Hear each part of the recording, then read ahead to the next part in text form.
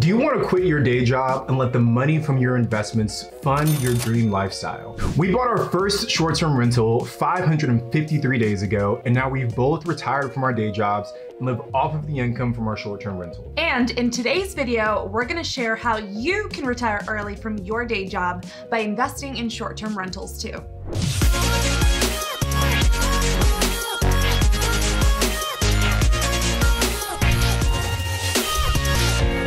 So many people have dreams of retiring from their day job, and real estate is a proven path to achieving financial freedom. And more specifically, we believe that short-term rentals are one of the best, most accessible ways for the average person to achieve financial freedom and retire from their job. But for many, the idea of quitting their jobs to invest in real estate full-time just seems impossible. So in today's video, we're going to break down the exact steps you need to take to achieve financial freedom for yourself. Now, before we dive in, let's start by defining what exactly we mean when we say retire. Now, we're not talking about Scrooge McDuck, swimming in gold kind of money, or private jets and Michelin star restaurants for every meal kind of money. I wish. Right, eventually. What we're talking about is having the option to walk away from your current day job and still having enough money from your investments to cover and maintain your current lifestyle. And we know that it's 100% possible to retire from your day job by investing in short-term rentals because we literally just did it. Now, a little over a year ago, we both went full-time in our business, and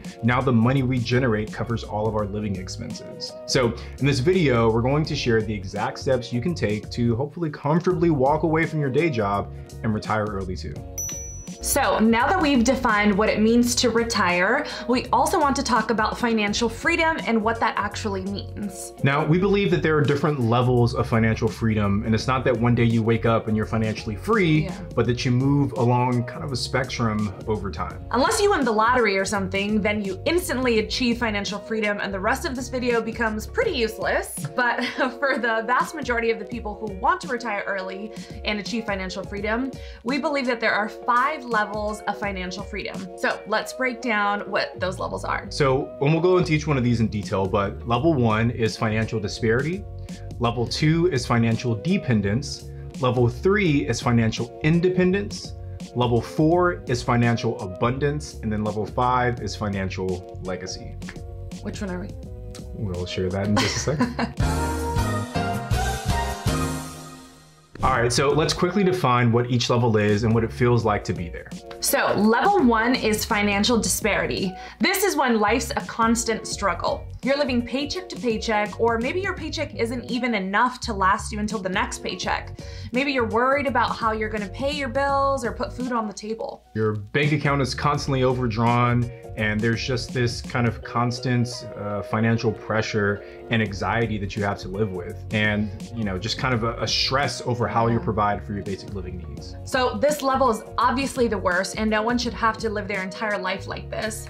But believe me, we've both been there individually and as a couple. Yeah, now when we were in college, there were times when Sarah would literally have to like Venmo me money or whatever Venmo was at the time, just so I'd have enough money to put gas in my car to get to school, right? Like in my early 20s, my bank account was overdrawn more times than I could count. But the good news is you don't have to feel stuck at this level forever. Find a side hustle, develop some new skills, and try and find a way of making money that can help you move into the next level. I know it's easier said than done, but if you develop the right skills and you work like crazy, I truly do believe you can put yourself in a better financial decision. But the fact that you're here, right, you're watching our channel, you're doing good. You're on the right path. Now it's just a matter of taking action. So watch more YouTube channels, read more books, start working on yourself so that your value in the marketplace continues to increase. So that's level 1, financial disparity. Hopefully the level that you never have to experience, or that you are there, you've got a quick path to getting out. Level 2 is financial dependence. So this is the level where the vast majority of people operate. You work a day job, and that job provides enough income so that you're able to live a normal life. You get all of your bills paid, you've got a roof over your head, and maybe you've got like a little bit of cash saved up, right? For rainy days, vacations, whatever it is. And this level is called financial dependence because even though you're not financially struggling, you're still very much dependent on your employer to continue to provide you with that paycheck. Now, there's a wide range of lifestyles in this level. You know, you've got the school teacher who makes $50,000 a year in this range, but so is the senior level executive who makes $250,000 a year. And that's because both of those people's income are still tied to the time that they put into a job. And that's the downside to this level, is that it requires direct exchange of time for money. Yeah, you've got to get up and go to work every day, otherwise the money stops. Which means that at this level, you lack freedom of time and freedom of choice. Now, this is where I was when I was working my W-2. I had, a pretty healthy 6-figure income, and we had more than enough money to cover our expenses and take vacations and build our savings. Like we were comfortable, right? Yeah. We were like solidly living a fun middle-class life here in California. But I had very little freedom of time and choice. Yeah. I would sit down on my computer at, oftentimes at 7 o'clock in the morning, and I'd be there until dinner time. I traveled regularly, and I was literally on call 24/7. I could get calls at 6 o'clock in the morning. I could get calls at 8 o'clock at night. Later than that, they were calling you all the time. All the time, right? And we even had unlimited PTO, but I was so nervous every time I put in a request and felt like I was literally doing something wrong by asking for time off. So how do you get out of level 2? Well, that's what the rest of the video is about, but let's go over the last 2 levels first. So level 3 of financial freedom is financial independence. So financial independence. It's similar to level 2 in the sense that all of your basic living expenses are covered, but the key difference is that it's your investments, it's your business, that it's providing the income and not a job. So this is where we are right now, right? We're smack dab in level 3. Not bad, right? Not bad. Right? Not bad, not bad. The money we get from our YouTube channel, from our podcast, from our events, and our short-term rentals, that covers all of our basic living expenses. And honestly, the majority of that comes from our short-term rentals. So we definitely don't live like a crazy lavish life, right? Like we drive a Nissan Pathfinder, We don't have a mansion, but we live in a nice house in a neighborhood that we love. Like I said, we don't drive a Bentley or anything, but we have decent cars to get us from point A to point B. We don't shop at I still shop at like Forever 21, We're gonna go shopping! But the biggest thing is that we have freedom, and that's freedom of time and freedom of choice. And I think that's what's most important to me. Amen. We have freedom of time in the sense that we don't have to be locked in an office from 7 a.m. to 5 p.m. We don't have to put in any requests for paid time off anymore. I mean, ultimately, we have freedom of choice because we get to choose what work we do ourselves and what work we outsource. I have the freedom of choosing, of deciding what my business looks like and what projects we actually work on, right? And we have freedom of choice in who we work with, right? Like not often as an employee do you get to choose who your coworkers are. But luckily as an owner, as a business owner, as an entrepreneur, we're never forced to work with someone that we don't like. To us, this is where life really starts. We wake up every day so incredibly grateful for the life that we're living. We like literally still can't believe that this is our life. This is the life. I like actually get emotional like thinking about how happy I am with the life that we're living. Yeah, it's just so different from the, what was that level? Financial dependence. Such a different life. We were making more money, right? Like I was, spending at that time, but the stress level isn't there anymore. The quality time is there again. It's just, I think the things that are really important in life are now in this category of financial independence. Yeah, I'm learning with you guys. Now, if you're watching this video, this level is probably the one that you should be focusing on getting to first. It's about generating enough income from your own entrepreneurial work to cover all of your living expenses. And specifically in this video, we're gonna talk about how to do that with short-term rentals. But what's crazy is that there are still 2 more levels after this one. And that brings us to level 4, which is financial abundance. So think of it this way. If level 3 is about your investments, your business, covering your basic living expenses, then reaching level 4 is where your investments can fund your dream life. And this is the level that we're working towards currently, right? Like that's the goal. This is the level where you stop really checking price tags and money doesn't factor into any of your day-to-day decision making, right? Like if you wanna, whatever you wanna do, right? Like you don't really have to think about the financial consequences of doing that. You wanna fly first class around Europe? No problem. You wanna charter your own private plane around Europe instead? Like, yeah, sure, do that. You want a 10,000 square foot mansion overlooking the water? Or, whatever, maybe it's buying a house for your parents and paying off their mortgage. Like whatever it is, you got the financial means to do it. But that's what this level is about. It's about taking whatever your dream life is and making it a reality.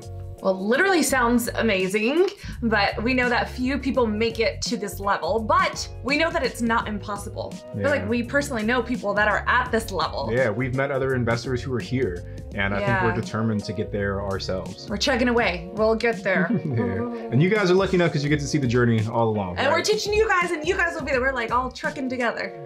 But there's one more level, and that's level 5. Level 5 is financial legacy. And this is when your investments not only fund your dream life, but also your kids' dream lives, and your grandkids' dream lives, and their kids' dream lives. That far? That far. Whoa. Right? Whoa.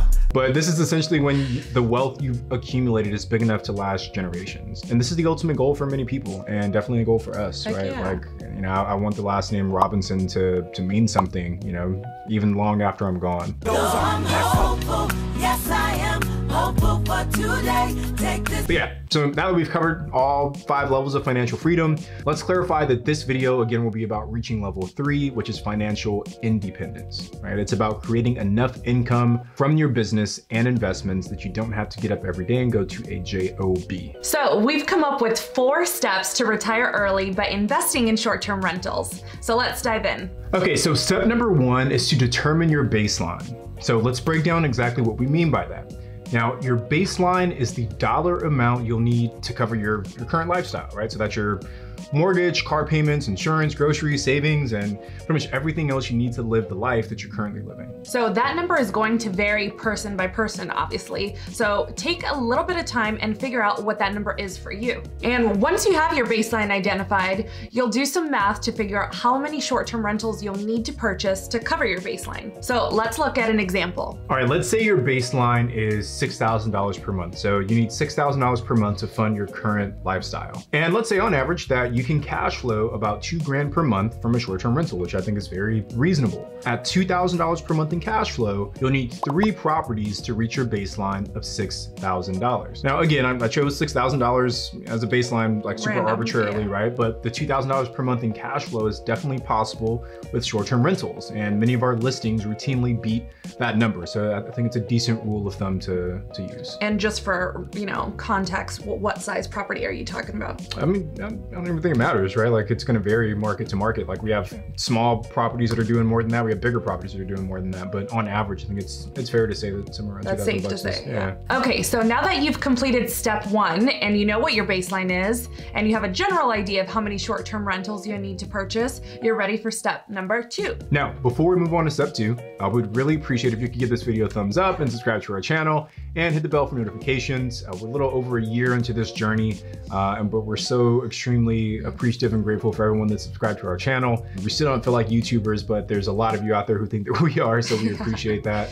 Also, if you want to connect with us on Instagram, I'm at Tony J. Robinson. My wife is at Sarah Rad. We try and do our best to respond to folks there. You want a totally free download on how to analyze short-term rentals, which goes great with this video. Head over to alphageekcapital.com/calculator. You can pick that up for free there. Follow us on TikTok at The Real Estate Robinson. And last, if you want to become a short-term rental host, which again, hopefully after this video you do, hit the link in our bio. We have a referral code for Airbnb, or if you sign up using that code, you get a cash bonus for signing up, and then we get a cash bonus for referring you, so we definitely appreciate that as well. All right, so now that you've determined your baseline and you have a clear goal for how many units you need to purchase, it's time for step 2, which is figuring out your purchasing power. And your purchasing power is made up of 2 things. The first is the loan amount that you can get approved for, and the second is how much capital you have to invest. Those things are related, but slightly different. So let's talk about your loan approval amount first. Take a moment and assess your personal financial situation, specifically around your debt to income ratio, or DTI for short. And if you look at all of your monthly debt payments, things like your car loan, your student loans, credit card payments, etc., and you compare that to your income, how much money is left over at the end of each month? Do your debt payments make up 20% of your income, 50% of your income, 80% of your income? For most lenders, they're going to want to see your current debt to income ratio somewhere around like the 40% range, maybe 50% range, depending on which lender. But this is what a lender is going to look at to determine whether or not you can actually get approved for a loan. Lenders want to see a low DTI because that means you'll be able to afford this new mortgage payment. Now, if your DTI is low, then you're in good shape, right? If your DTI is a little bit higher, then it's going to limit your ability to personally finance the short-term rental. Now, the other aspect of your loan approval amount is your personal credit history. Now, what does your credit score currently look like? Are you in the 500s, in the 800s, somewhere in between? Again, the better your score, the easier chances you'll have of getting approved, and the better terms you'll get if you are approved. right? The lower the score, the harder it'll be for you. Now, let me be clear. Even if you have a high debt to income ratio or a lower credit score, that doesn't necessarily mean that you can't move forward, but it does mean that you need to find a way around those two obstacles. And luckily for you, there are different ways to do that. That's cool that there's ways to do that. There's always a way. Where there's a will, there's a way. Now, you can look for lenders that lend based on the asset and not so much the borrower. You can look for a partner that has the credit score or the DTI needed to get approved. Or you can, take a little bit of time, right? But you can improve your own financial balance sheet by working on bringing down your debt to income ratio or improving your credit score, which honestly aren't bad things if you want to become investors anyway. You probably want to have those two things in check regardless. But either way, it's important for you to understand what loan amount you might get approved for. Because unless you've got enough money laying around to pay cash for a property, which most people don't, you're going to need to get some kind of mortgage or a loan on the property to purchase it. Now, the second step of your purchasing power is being real with yourself about how much liquid cash you have available to invest. Because even if you can get approved for the loan, you're still going to need capital to purchase and furnish your property. So let's review exactly how much capital you might need for a short-term rental purchase. On average, you can expect to pay anywhere between 10 and 20% of the purchase price as a down payment. And you can expect another 2 to 3% in closing costs. And you're not done spending money once you buy the property, because you still have to furnish it and fill it with all of the other supplies and essentials that are needed to run a short-term rental. We call this your startup costs. Now, the startup costs are gonna vary pretty wildly depending on what market you're in, the size of your property, whether you're going for luxury rental versus economic rental, or being somewhere in between. So you could spend as little as $10,000 in startup costs, or you could spend $100,000 in startup costs. I think a lot of that's gonna depend on you and your unique situation, but either way, you're gonna need money to make that happen. But just like your ability to get a loan, if you don't have the cash reserves to spend 50 or 100K to cover your down payment and your startup costs, or whatever number is needed for your market, then you'll need to either A, save up the funds that you need, or B, find a partner that can bring the funds for you. So those are the two components that make up your purchasing power. And if you want to learn more about how to finance your short-term rental with only 10% down, then check out the video that we linked in the description where we interviewed one of our lenders, Brenna. Now, a quick note before we move on to step 3. If you end up bringing in a partner, then you'll need to adjust your baseline and property goals accordingly. Now, going back to our original example, where your baseline is $6,000 per month, and you get $2,000 per month in cash flow per property per short-term rental, your original target number of properties was 3, right? Because 2,000 3 times is $6,000 per month. But let's say you bring in a partner and it's 50-50 on each deal.